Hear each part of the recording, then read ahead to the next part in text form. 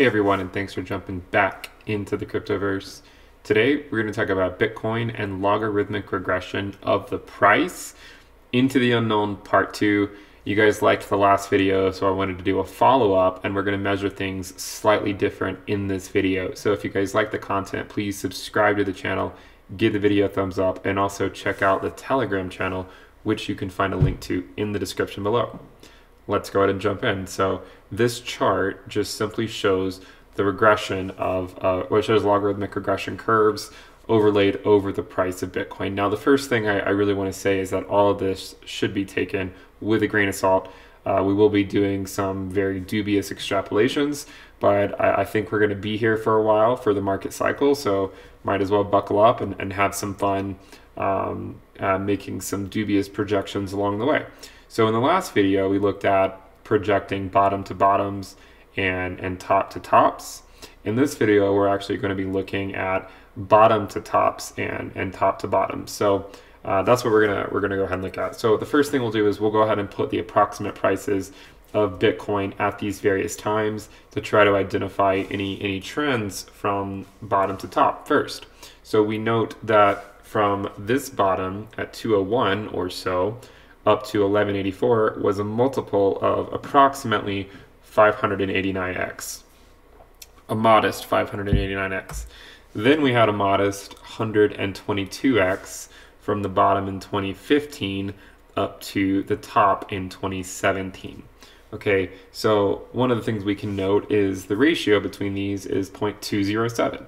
Now, of course, the ratio between the next two will also not be, very likely, not be 0.207, but what if it were? If it were 0.207, then that would put the next peak at 25x, so just taking the multiple from 589 to get to 122 and projecting that same multiple to the next cycle, and a 25x from the bottom would put Bitcoin peaking at approximately $80,252, give or take a few dollars, right? What's a few bucks among friends? And then we say, well, does this make sense? But the first thing we can do too is we can also look at measuring from peak to bottom. Which, I mean, it's essentially, whether we're measuring from bottom to peak, peak to bottom. Now we're just looking at the severity of a theoretical future bear market.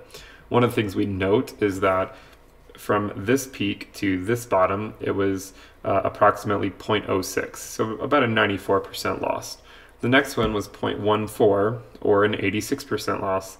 The next one was 0.16, or an 84% loss. So if we were to continue to project this out, what number do we use? Because this pattern here going from 0.06 to 0.14 is quite the jump, and then this one not so much. So I just randomly chose 0.17. We're going to dive into this a little bit more, but for now I just chose 0.17. And that would indicate if the peak were at $80,000, it would take us back down to 13,642. Now, I should first say I do not think this will be the peak, and I do not think this will be the bottom. As we've noted before, all future bottoms have been higher than the peak from 2 cycles before. So if you look at this bottom at 162, it was higher than the peak 2 cycles before. This bottom was higher than the peak 2 cycles before. I would expect this bottom will be higher than the peak 2 cycles before, which would be 19,881. So I certainly do not think that after the next peak, we will go all the way back down to 13,642. Just to give you guys an idea. Now, one thing we can talk about is, well, what if we change up the multiple? And let's make this 0.3 just for the hell of it, and say this is 0.25 because we made a pretty big jump here, not so much here. What if we make another big jump? Then this will put the peak at 117,000 and then the theoretical bottom at 29,000. Now, one of the things that you might wonder, like, why would I project this up so much? I do think that macro volatility of Bitcoin is decreasing. And it's not what I think, it's what the data suggests. And if you take a look at the data, this is just simply taking on an annualized basis the maximum price of Bitcoin minus the minimum divided by the minimum times 100 to get it easily into a percent that people can generally understand. If we project this out over a couple decades or 3 decades or so, it shows that volatility as measured on this annualized basis, at least in reference to the maximum and minimum price of Bitcoin in that year, it is reducing, right? It is reducing over the macro scale. Therefore, I would expect, maybe something like this, I don't really know, but I would expect volatility we know it's reducing from the upside. We're seeing smaller and smaller peaks as measured from the bottom. However, it also likely means that future bear markets will not be as intense as past ones. And what I mean when I say that is, I don't think that we're going to continuously see 85, 90% drops from the peak. I think that's going to slowly be curtailed over time, just in the same manner that we could expect a slightly diminished ROI. Maybe not, maybe more than just slightly diminished ROI from each market cycle bottom as compared to the last cycle, and then that one's lower than the cycle before that, and then that one's lower than the cycle before that. So we expect diminishing returns as measured from bottom to peak. We also would probably expect the peak to bottom to also be less severe. And the reason why this market cycle, in my opinion, could be special is because I think the next bear market will actually happen during a halving. And I know that might not resonate with a lot of people, especially if you think that the price is going to peak at the end of 2021. And there's a chance you could be right. There's a chance I could be wrong, right? We'll see what happens. But if it does take longer to get to the next theoretical peak, then it could push the bear market into the next halving.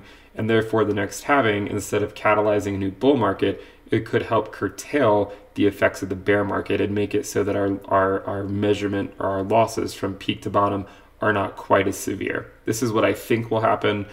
Again, I could be wrong. It's happened before.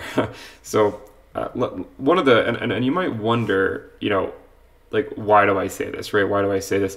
Well, we could also say with the halving, it could make this even less severe. We could make a huge jump. Maybe instead of 0.25, it's 0.35 from the peak, and then our bottom is at $41,000, which to me actually would make a lot of sense, considering that that's where the fair value of Bitcoin would be at the time, as measured by the logarithmic regression fit to quote unquote non-bubble prices of Bitcoin.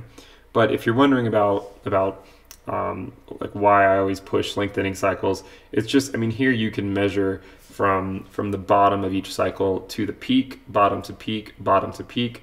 The first one was 315 days. The second one was 742 days. The third one was 1,064 days. I'm essentially just projecting it out and saying, you know what, I'm going to continue to extrapolate this. It may be wrong, right? It could be wrong. There's a chance it could peak earlier. As I've often said, I think the peak could come as early as the end of 2022. It could come as late as 2024. I've often said I think it will likely come in 2023. I don't think this market cycle is going to be remembered by a rush of institutional money in 2021 for then it to just come crashing down at the end of it.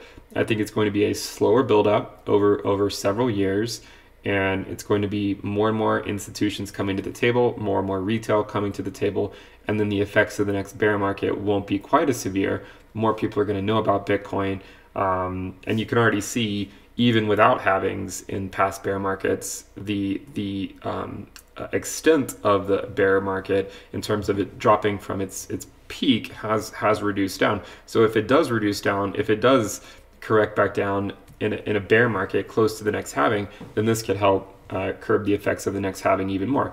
And this is good for Bitcoin, right? Having 85% drops from the peak, 90% drops from the peak is not very attractive from most investors' point of view, because most people that are new to the space, they get in at a peak, which is the worst time to get in, and then they live through the bear market. And so hopefully in the future, people who are buying at the peak might not have to live through quite as drastic of a bear market, and I think that will likely happen. So hopefully that explains it. Again, no one really knows what's going to happen. We're just somewhat projecting and extrapolating somewhat dubiously several different trends. It could play out, it could not play out. I think the next peak will be somewhere around six figures, between $100,000 to $200,000.